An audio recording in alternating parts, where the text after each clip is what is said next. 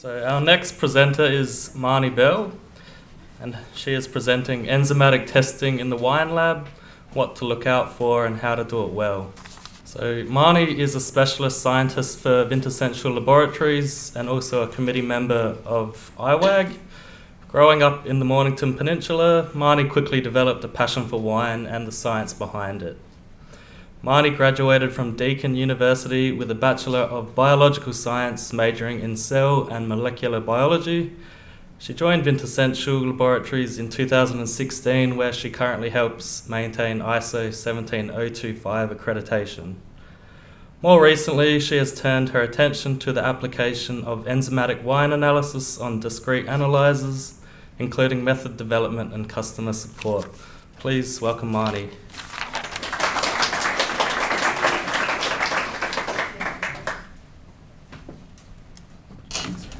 Okay, thank you for having me. I'm here to talk to you today about enzymatic testing in the wine lab, particularly what you should be looking out for to indicate that everything is going okay and how to do it well the first time.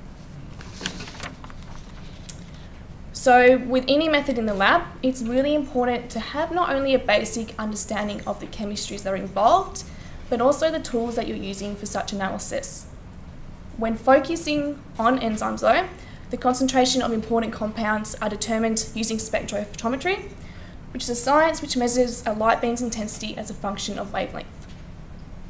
So concentration changes of specific substrates during an enzyme catalyzed reaction ultimately provides us with the numbers that allow us to decide, for example, if our wine is dry. Substrates are compounds which enzymes act on, and in wine analysis, the most commonly used substrate is the coenzyme NAD+. So for malic acid, glucose and fructose, and acetic acid, NAD+ is reduced to NADH. Alternately, in ammonia and citric acid, NADH is oxidized to NAD+. It's this change in NADH concentration, however, that's measured at 340 nanometers, that's stoichiometrically related to the amount of analyte in your assay.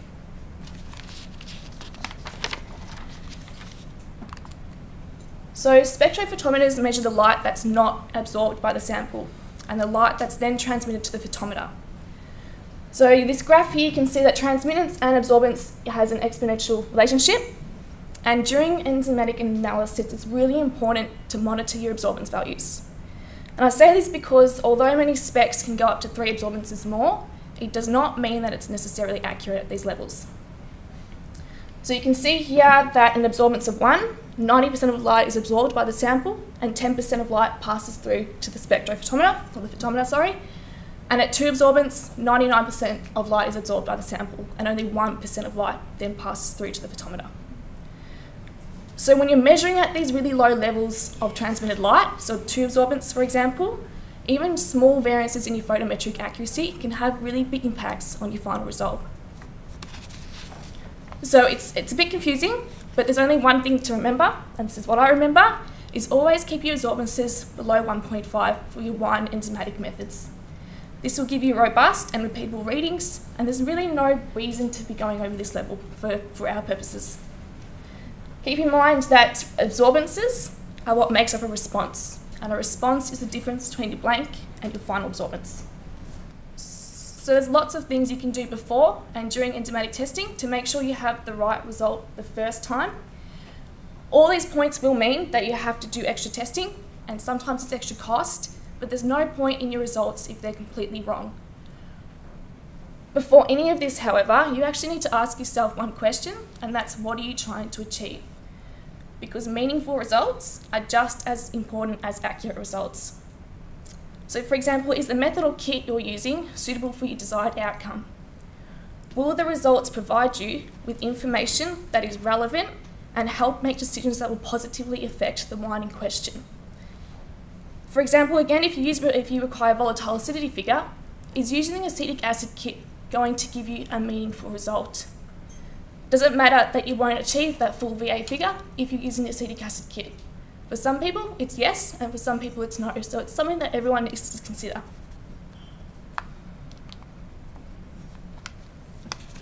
Okay, so the first thing you need to do is ensure that you have the right equipment, and this is really essential for good analysis. Before you buy your units, do really thorough research on what you need to do and if your chosen instrument can perform these adequately.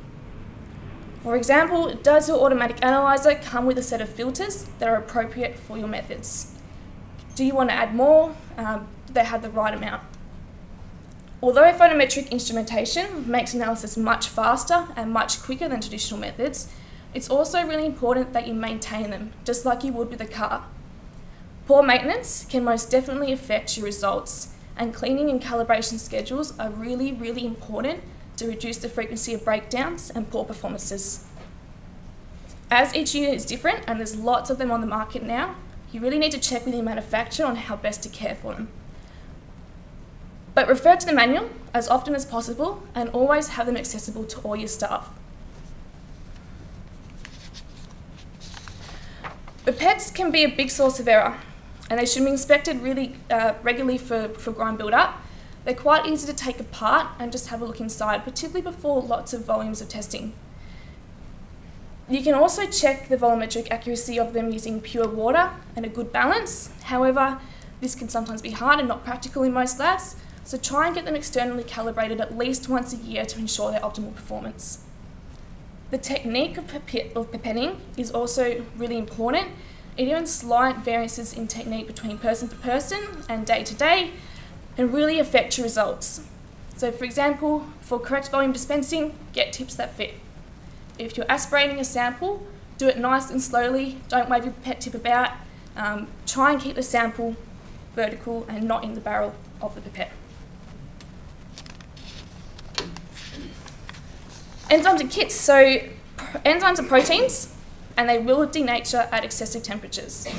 They also gradually become inactive past their use-by date, because as with anything biological, they're never meant to last forever. So always check your fridge temperatures. If you've got a bar fridge and you're keeping your enzymes in that, make sure it's not sitting up near the top compartment where the freezer is. Note when the kit was opened and when your reagents were activated, because when your reagents are activated, that will also affect the final expiration of your kit. It's also really important that you never top up your enzymes from one batch to the next. So I see this often when people are decanting their enzymes into new vials. If you're doing so, when you get a new kit, it's really, really important that you rinse out that vial with distilled water. If you are topping up your reagents from one kit to the next, you will get crystallization and you will cause inactivity in every new kit that you use until you rinse it out and start fresh. So try against the good habit of doing that every single time. Avoid evaporation, so when it's not in use, keep your lids closed, particularly on hot days and if you're in a lab that isn't well temperature controlled. I've also heard stories of reagents being near fans as well, and that really increases the rate of evaporation. Again, lastly, ensure that your kit is suitable for your desired outcome. So like that acetic versus VA example, make sure that the kit is going to give you results that are meaningful. And if they're not, consider more appropriate kits, or even if your expectations are suitable.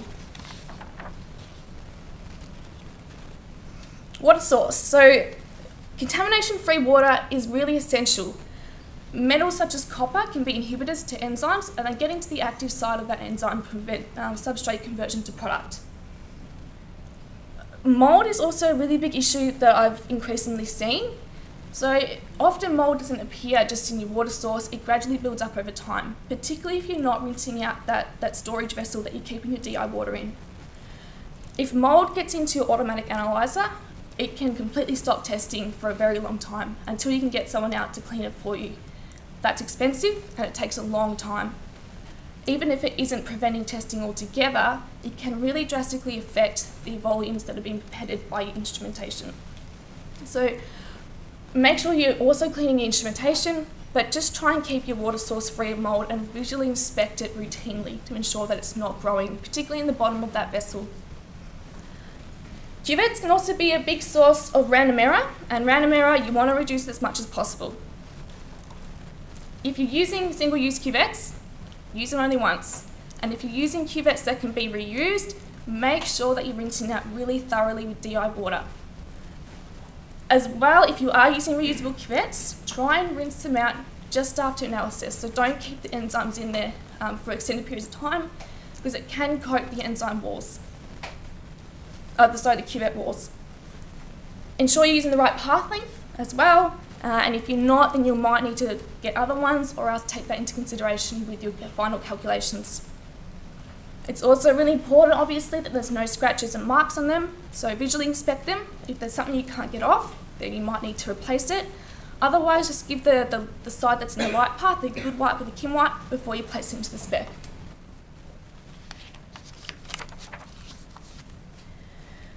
So the next important aspect to consider for good enzymatic testing in wine is standard analysis.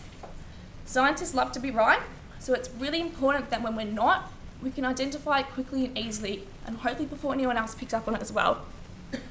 Standard analysis with every block of testing should become habitual, and if it's not, work towards an attitude where standard analysis is second nature. It does mean more time, and it does mean more reagents again, but it's a vital part of any laboratory testing all over the world and being a good scientist.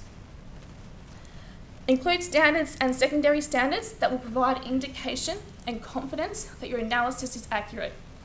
And not only indicate that your enzymes are working optimally, but also that the analyst technique is accurate. So your pre-dilutions, your petting, all those sorts of things.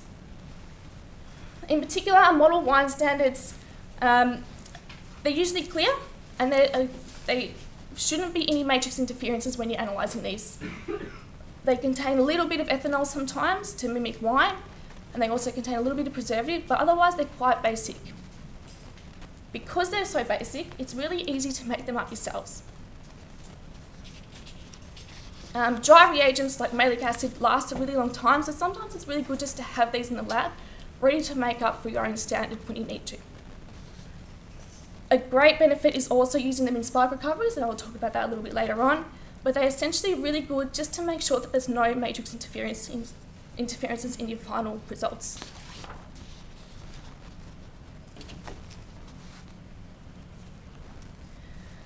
So secondary standards, again, ensure that no matrix interference is occurring. It's really important to consider how well your secondary standards reflect the wines for analysis. They also tell us if our sample pre-treatments are correct, or even if our sample pre-treatments are affecting the result in a negative way. Try to plot them on a control chart to identify bias and outliers easily. And the standard wants to be of a matrix, and it's also an expected concentration of your wines for important checks. For example, if you're testing sucrose, glucose and fructose in sparkling wines and you're expecting 20 to 25 grams per litre, don't have a standard that's at 5 grams per litre.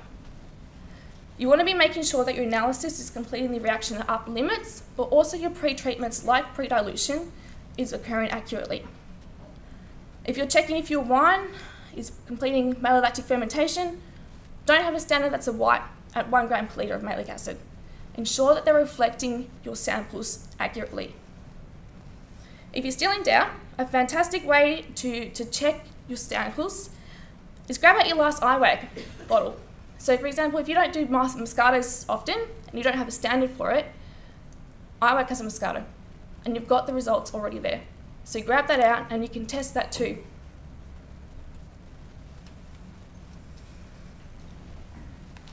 So spike recovery is a really great troubleshooting tool, and they're particularly handy when you suspect something has gone wrong. Spike recoveries measure the trueness, and they ensure that the result you're getting is close to the actual value, because your samples might be accurate, or so they might be precise, but they may not be close to the true value, and this can be an indication of systematic bias in the method. So we won't go over the calculation, it's there if you want it afterwards, but you're generally aiming for a 95 to 105% recovery of your spiked sample. Depending on the uncertainty of the method, you may be aiming for 90 to 110%.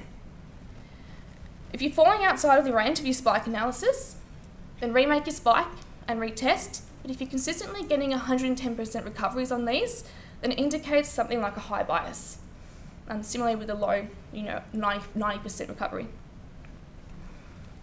These are what model wine standards are really good for, to have to spike samples.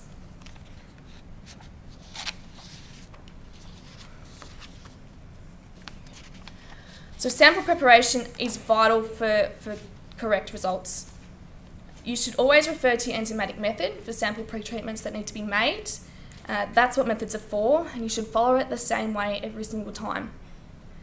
Benchtop specs usually require more sample pretreatment simply because of the more volume that you're seeing, and obviously you have to do all the dilutions yourself and think a little bit closely about what wine or what dilutions suit which wine, that sort of thing. Working with enzymes means you're always going to have an upper limit where the enzymes have converted as much substrate over to product. When there's substrate saturation and your enzymes can't convert all over this substrate, you'll get a low recovery. So this is why we pre-dilute. When you're preparing samples for glucose and fructose for sugar analysis, they're going to need a larger dilution than a dry red. So it's really important to take this into consideration and look at your wines and decide what's the best pre-dilution for this. Because it goes the other way. If you over-dilute, you introduce significant error. You start to not only, so alternatively you could be going over the test limit, but with over-diluting, you start to go below the LOD. And this means that your response of your blank would be similar to the response of an over-diluted sample. So the general rule of thumb is always use the lowest possible dilution rate to get you under the upper limit, but don't go any lower.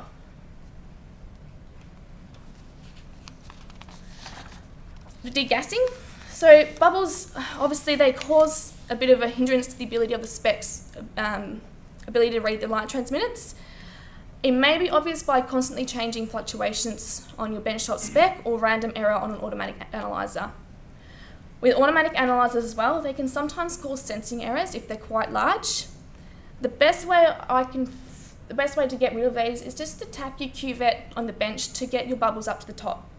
You can also do these sample cups if you're putting a sample into a discrete analyzer. But the biggest problem that we see with gas is the random error in pipetting and DA probes if it's sucking up large amounts of air. So you're automatically going to get a low recovery for that sample. Really good if it's really bubbly, just degas it, and I find the easiest way is to tap it, just on the bench.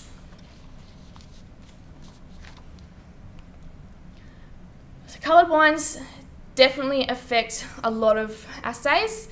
Most people use PVPP to decolorize. Again, refer to methods with the best ways to do this, because sometimes you may not need to decolorize if you're already diluting. But it's really important that you're trialling this first before you make this decision. Carbon can be used on some occasions, but if your method doesn't mention carbon, then don't use it, because carbon is really good at stripping out a lot of things, like colour, but as well as malic acid and citric acid, it will take them all out.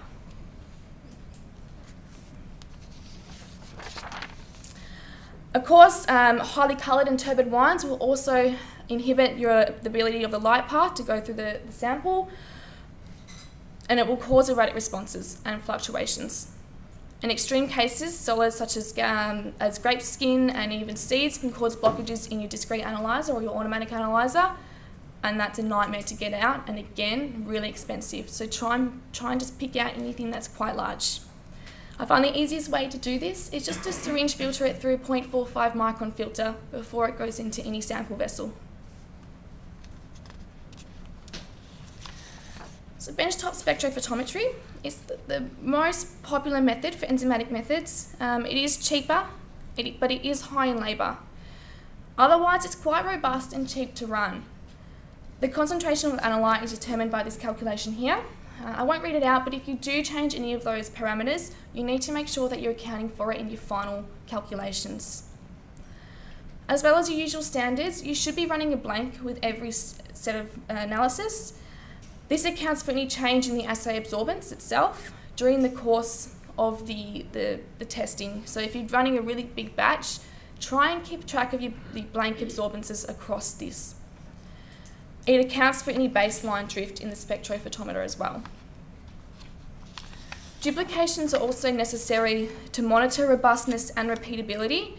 However, understand that it's not always practical to run a duplication every single time, but just keep it in mind that every now and then try and get a couple of readings just to ensure that your results aren't completely random. Because if you can't get two results that are the same, then how do you know the rest of the results are okay? So what to watch out for? This can be applicable to both benchtop and discrete analyzers, and it's really important to pick these up when they're occurring. When you're seeing a low recovery, ensure that your kit is in date and has been stored correctly. Enzymes that have perished or their activity has decreased significantly will show a low recovery. Ensure that the reagents have been warmed to room temperature as well, because cold reagents, they make reversible changes to the enzymes. Once it's warmed up to room temperature, they should be fine to go. At the same time, when you're warming up your reagents, warm up your benchtop spec as well. Make sure that's ready to go too. Of course, ensure that you're working within the kit range. So if you're going outside of the upper limit, your enzymes won't be able to convert all over convert the substrate to product. If you dilute too much, again, you start to see the same issue. So you start to introduce significant error. If the sample also contains no negligible amounts of the compound being analysed, such as malic acid, we see this a lot, negative values can also be exaggerated. So just be aware that this can happen sometimes as well. Relevant sample prep. So matrix interferences will cause low recoveries, and a model wine standard can help eliminate this as a cause. If you're over diluting your sample as well, that will cause it too. Ensure your incubation times are accurate. A lot of people are different with how they keep track of the incubation times. Sometimes people get distracted and they walk off and they let it sit for too long. Other times they're in a rush and they do it too quick. If you do it too quick, full conversion of substrate to product won't occur. Colder temperatures, however, can also affect your incubation times. So if you're in a poor temperature controlled lab, it might be a good idea to increase the incubation times. But again, you should really trial this before you do it. Chemistry such as acetic acid, if you start to go too long over that incubation time, it actually causes a high bias instead of a low bias. So again, really keep to your times, and if not, then you need to be trialing if it's accurate or not. Ensure your correct reagent prep. So if you're over diluting your enzymes, then it means you're dispensing less into your assay. And have you been using your reagents once they've been prepped within the specified time? High blank recovery will also cause low recoveries, because blank assay activity is a sign of contamination, and then when it's used in the calculation, it therefore causes low standard and analysis or sample recovery. High recoveries as well. Eliminate sources of contamination, such as your cuvettes, your pipette tips, or contamination on your DA probes. Ensure that your incubation times are correct as well. So like I said, with acetic acid, if you let it sit for too long, that reaction keeps going, so it will keep going and give you a high bias. Incorrect reagent prep, again, such as under diluting, will cause a high bias. Too much sample being injected into your assay, so perhaps you've accidentally added double, or you've added a few microliters every single time. And lastly, check your photometric accuracy. This is probably your last thing that you want to check, and I'll go over it in the next slide, but it is a possible explanation for high recoveries. Fluctuating absorbance. So the biggest reason for fluctuating absorbance is incorrect sample pretreatment. As I said, keep your absorbances below 1.5, because if they're too high, it will fluctuate. Ensure your colour is minimised, there's no solids and there's no gas. Also ensure that your cuvette is lined up correctly, and this goes with both benchtops and discrete analyzers. If the light path is catching on the side of that cuvette, it will cause random error. Check also your power supply, it may be fluctuating. And lastly, check your instrument for faults using the manual. So every instrument is different, and everyone will say for different things, but generally there's 4 main parameters to measure, and that's wavelength accuracy, photometric accuracy, linearity, and stray light. Again, refer to your manufacturers for these checks. And particular attention should be paid to the absorbances that you're getting when you're doing these checks. You want to pick up issues before testing starts to increase. Lamps will fail eventually, so it's really important that if they are starting to degrade, that you pick it up. Random error. Unfortunately, random error can be quite difficult to pick up unless it occurs when you're running duplicates, standards, and calibrations. So the aim is to try and reduce this occurrence as many times as possible, and when it does, be able to pick it up easily and solve it quickly. Sometimes though you won't find out, and just a simple retest will fix the issue, but if it is consistently occurring, then you've got a problem on your hand. If you're reusing cuvettes, this is the most common source of contamination, as enzymes can sometimes coat walls of cuvettes. Pipetting errors, such as large air gaps, will cause random error as well, or even tipping the pipette on an angle when you're dispensing, or so when you're aspirating. Be consistent between samples, and ensure the method of interpretation is not only same with you day to day, but also colleagues day to day. And that's what methods are for, so there's not really much interpretation that you can do. A cuvette facing the wrong way can cause random error, of course, and also having scratches and marks on it. I do on some occasions see that some analyzers will have a bias straight after running a sample with a high concentration of analyte beforehand. So for example, sometimes if someone runs a Moscato and the next sample along is a drier wine, the next one will have a high bias because that probe tip hasn't washed out properly. And so just be aware of that. Sometimes that can be a cause, and if you are seeing random error, have a look at the sample beforehand.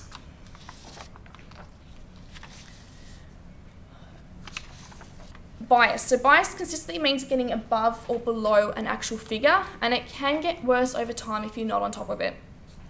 Storing kits at suboptimal temperatures will cause it, such as low recovery. So again, check your fridge temperatures, check that your enzymes are in date and active.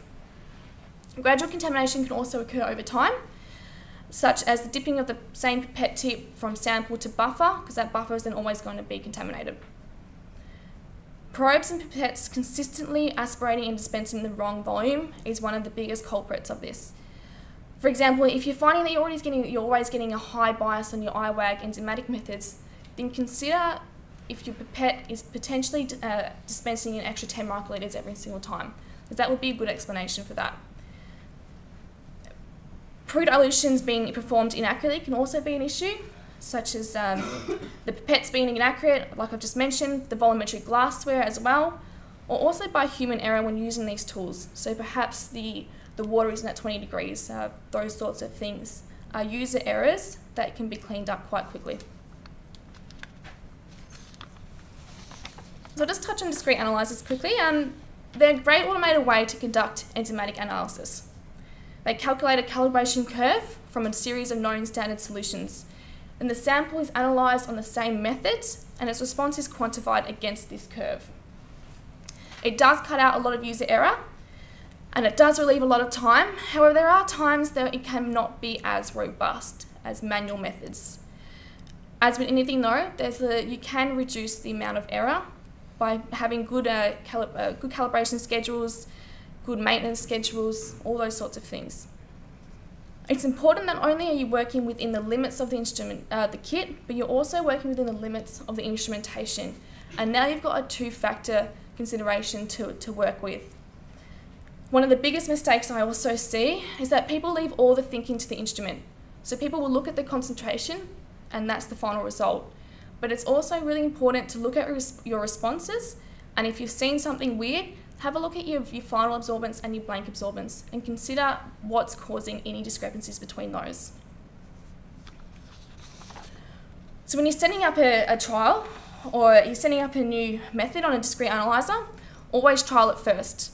There are lots and lots of instruments on the market now, and unfortunately kits can't always match every single one, and some tweaks to water volumes, sample volumes, dilutions have to be made. When you're creating your method, ensure that you have a nice response range from 0 to 1. If you concentrate all those calibrators at one end, then it means you're probably going to have, if there's a slight variance in absorbances, it's going to affect your final result quite significantly. Always keep your enzymes and sample ratios the same. Try not to change them. And calibrate before every run. So environments can change quite quickly, and it's really important that these are reflected within the samples themselves. I understand that a lot of people don't like doing it because of the extra cost and because of the extra time, but it's a really good habit to work towards, and it shouldn't be seen as a burden. It should be seen as something that you just have to do before you test. Many issues that are picked up in a calibration aren't picked up during sample analysis, so it's really important to always do it and monitor it closely as well. Again, always analyse the data afterwards, so monitor your calibration data, run standards and plot them on a chart. Don't accept your results blindly. Lastly, have your team trained in routine cleaning and maintenance of the instrumentation, and ensure that the unit is serviced regularly. Cleaning is really, really important with discrete analyzers. You're pipetting 2 microliters to 10 microliters at a time sometimes. Any variances in the instrumentation itself can cause big error. So this is the most problematic calibration that I see. And if a line was drawn between each calibrator, you'd see a curve. This one is really dramatised, and I did this with bad maths. So generally, you're looking out for high recovery on your middle standards and low recovery on your end standard and your lowest standards as well. It can be due to a really wide range of problems. However, the biggest culprit is low recovery, particularly low recovery at your top ends. So there's nothing really probably wrong with the first 4 points. It's generally your 5th and 6th points that are pulling the rest of the results out. So the first place to look is, again, your low recovery. So your pre-dilutions, your enzymes, your sample prep, all those sorts of things. Look at what's giving you a low recovery. For this example, if I needed to test something quickly, what I could do is I could omit the last 2 points and accept a calibration curve from 0 to 5 grams per litre. In doing so, I can't test above 5 grams per litre, but I can at least test the wines that are below that. If you're consistently seeing this sort of curve though, try to investigate as to why it's occurring.